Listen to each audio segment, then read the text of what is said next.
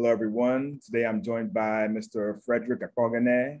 He's the founder of JéGO Technologies. How are you doing today, Fred? Doing great.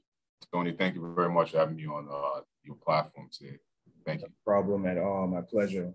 So let's get started. What is JéGO Technologies? Can you explain what your company does? Sure. JéGO is on a mission to centralize energy using modular, renewable energy solutions that don't rely on the grid. Our mission is to have portable chargers in the hands of the average individual to help them power their everyday lives, from their electric vehicles to their homes as well. Okay. And what inspired you to start this business? So like every other business that I currently own or founded, it always stems from a problem first. And it actually started while we're working on that electric vehicle. The portable charger started while we're working on the electric vehicle that you see in the background. But before we started working on that electric vehicle, we saw gaps in logistics, effective logistics and product distribution and service distribution that can be automated using autonomous electric vehicles.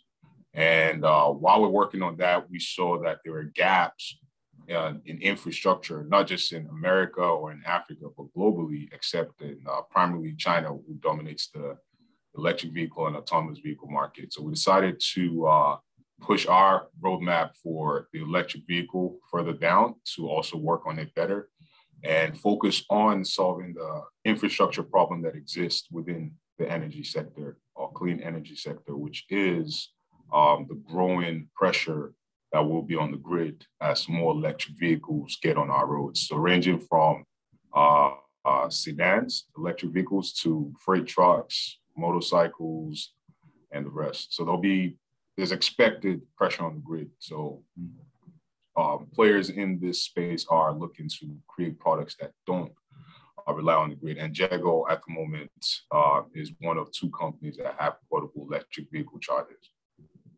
Interesting. And can you clarify the difference between autonomous vehicles and electric vehicles?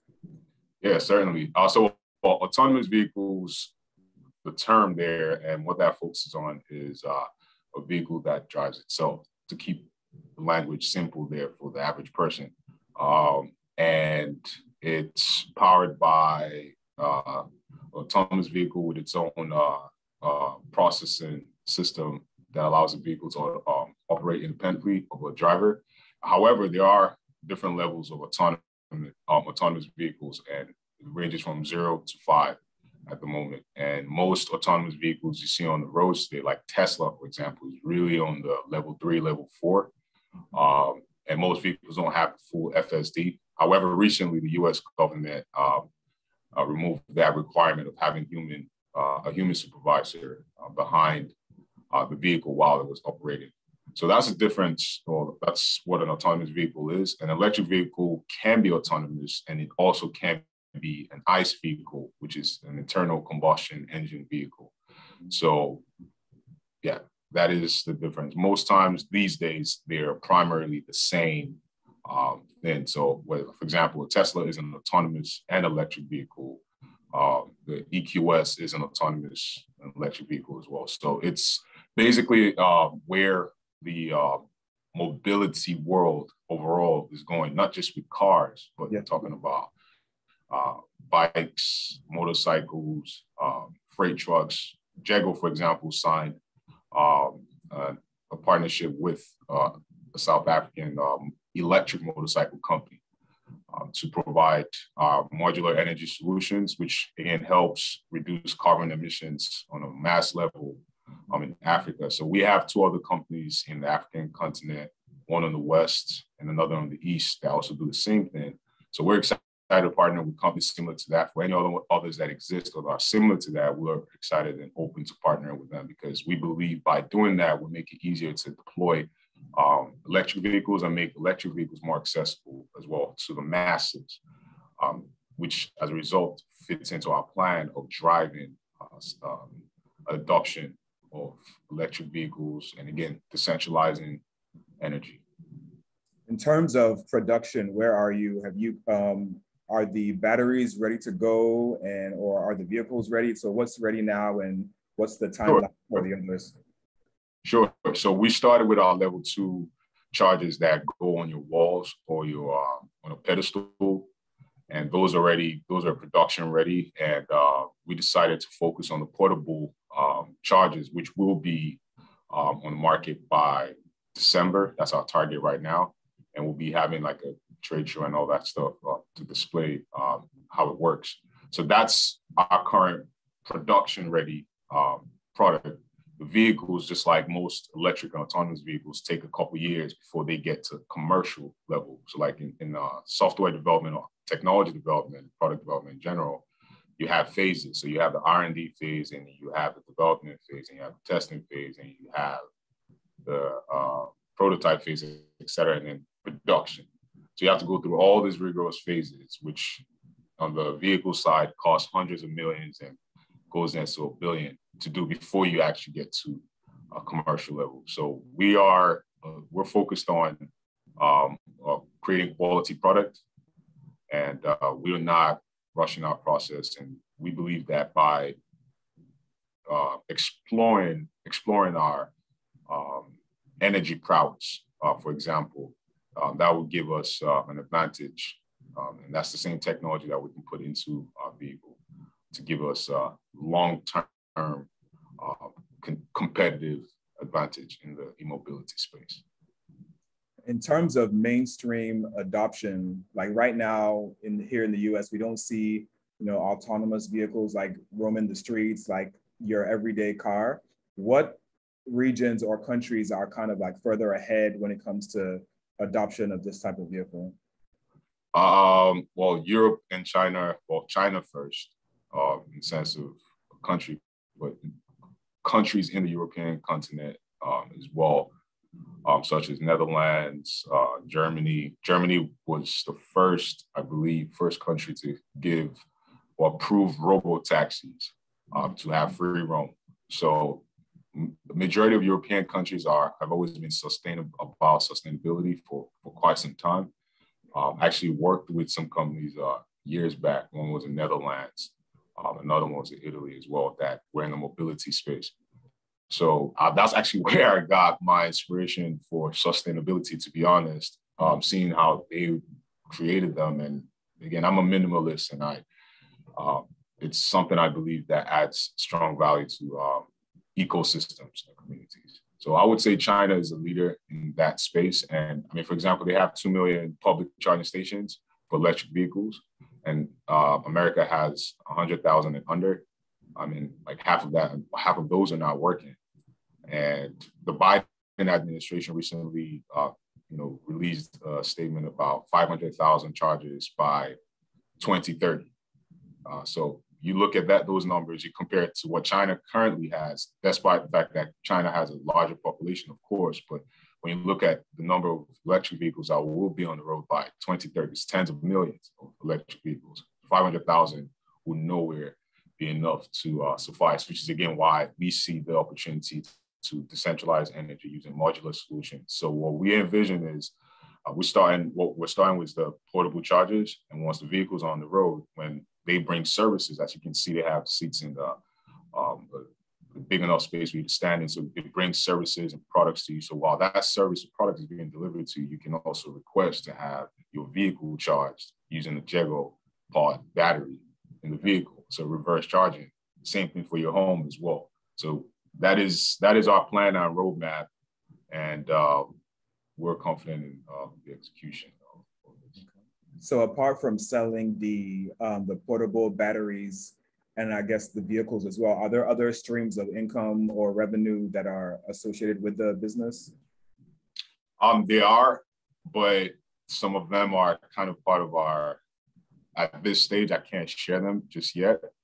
But what we do plan on doing in the long term, which is most players' aspiration in this space, is controlling our manufacturing on some level, or partnering with micro factories, because that will help us with our supply chain issues and being able to create or products quicker, or at least have control of that, and we know what's going on, as opposed to being at the mercy of different suppliers and also their markups are usually significantly higher, especially when it comes to the labor part. Right. Yeah. Controlling that supply chain is key. Yeah. Yeah. And especially for us, our goal is to have them in Africa, and also just, I mean, the majority of the industry is using lithium ion and other materials for their batteries. And we have a particular product that we've been introduced to that can give us a competitive advantage, which allows the batteries to charge in minutes as opposed to hours. So those are some of the things we're working on. Awesome. Yeah. Keep that close to the chest. What are some challenges that you see when facing spreading the gospel of AV, autonomous vehicles? Because right now, again, it's not, you're ahead of the curve, and it's not it hasn't been adopted in a mainstream way. What are some challenges you see, some arguments you hear, oh, it's not safe, or I don't want to be in a car and there's no driver, that type of thing? How are you overcoming those type of conversations? Data to start with. I always tell, part of my inspiration for the vehicle was experiencing a tragic incident. So a loved one being lost to a car accident. So the data is there. That's the DOT has this out there for folks who want to understand autonomous vehicles better. 94% of car accidents are caused by human error. So that's usually my most common answer. I don't usually go into arguments about the benefits of autonomous vehicles. I should just share that data. And statistically, the data shows that autonomous vehicles are safer on the roads than human drivers. Because first of all, you have sensors, cameras all around the vehicles. And most of the vehicles that get to commercial level have gone through rigorous testing on private roads before they get on public roads. So by the time they're on public roads, it's already aware. It's gone through simulation environments. It's gone through that road 10,000 times and hundreds of thousands of hours before it's released on the roads. So as opposed to a driver test, it takes a couple of weeks. And then in some cases, in certain states like Florida and Miami, you have drivers who never learn how to drive. So that's, and also for myself, I've had a level 3 autonomous vehicle. And what I observed for me as a human driver, it felt like a teacher after a while. It showed me how to hold my hand on a certain curve and the exact way to just basically made me a better driver. So that showed me that the car even knew more about driving in certain parts, because you have to still hold the steering wheel. So you get muscle memory. So after a while, I became used to that pattern or that motion. So that was my observation and data that I collected as a player in the space. That's valuable data, and I believe that autonomous vehicles are better for us overall. Again, it's about mobility. That's what this is about, right? The distribution of people, products, and services. And I believe autonomous vehicles are poised and in a better position to handle that better than humans, which is the reason why we actually even started JéGO too, was we want to remove the human driver and replace it with human concierge and do more with that person, have them be more productive, whether you're in the car driving, because we will release personal vehicles beyond commercial in the future. So more productivity and entertainment and just doing more with your time. Or if it's in a commercial vehicle, it's a concierge or an attendant that's selling services and products in there. So we're removing the human driver so you could do more, as opposed to while you're driving, even though I love driving, but most of the time I would prefer to have that done by technology that can You're a busy save guy. me time, productive. Yeah, you got things to do. I get it. So one thing that came to mind was you mentioned that this is it's a capital intensive, I guess, industry. What are you doing right now to raise money for the projects that you're working on? Yeah, so it is very capital intensive. On average, to get, you have to raise billions over time, depending on how big you want to get. And I say raise, but you invest in that, you're building products and you're increasing your revenue numbers and all that. What we've done so far, we've raised from angel investors, venture partners. We did have a crowdfunding campaign that was on Start Engine, and that raised about 140. So we've raised in total, well, I can't really disclose that because of the SEC regulations, but crowdfunding is public. So we're raising 2.2 for our pre-seed, and we've pretty much had some offers. Some were not in our favor in the sense of them wanting to have more board seats or just more control of the company. And I was, basically just, I'm a businessman, investor myself. So just the same way I choose to, like, what business I'm investing in, I choose what investors I want to work with. Sure. Because I believe in business, every person you work with, it's like a marriage, it's long term. You want to make sure that you enjoy the journey with that person. Yeah. So that's where we are right now. We are accepting investments from angel investors, and we're primarily focused on venture capital. Those are the conversations we've been having, and we've been approached by VCs. Actually, I have another one later today. But we're making good progress in that area, and yeah. Okay. Well, first of all, good luck with that call that you have later on. What I wanted to also ask was, you mentioned doing work in African countries. What specifically is JéGO doing in, I think it's Nigeria and somewhere else, or? So yeah, it's pretty much our solutions can be deployed across the continent, and I can't share too much on our plans surrounding that area, but what we're doing is, again, decentralizing energy using a portable charge that you can see to power not just your vehicle, but your homes as well. And yeah, that's what we're currently doing in Africa. And we believe that way, there's more productivity. There was actually a recent event that took place. We were supposed to hire, because we have a few engineers from the African continent, and we believe in doing that to create opportunities to earn, which leads to more freedom for them to invest in themselves, family, and their own visions. It's a domino effect, definitely, which is why energy is important. There was an engineer we were supposed to hire. We were offered him the job, and he had to delay his start in time because he's not had access to power for a few weeks. And in a recent meeting I had with our board and a financing partner, and actually a member of the Nigerian presidency, what was shared was just there were representatives from 3 different countries on the African continent in that meeting. And what I just kept hearing was how the grid, basically, each country was just sharing how theirs was worse. Yeah. One was Nigeria was like, South Africa was complaining, and then Nigeria was like, you think you have it worse than Liberia. It's like, we have, some places don't have power for months. So if we're talking about bringing the EVs or bringing EVs to Africa, we can't even talk about that. We don't even have a reliable grid, which is why, again, JéGO is focused on decentralizing energy. That's, again, on our journey, we want to bring the vehicles to Africa, because JéGO is an African word inspired by African goddess of commerce, Yoruba goddess of commerce, to be more exact, and marketplace. So we've always been about Africa and just deploying our solutions and creating our solutions in Africa.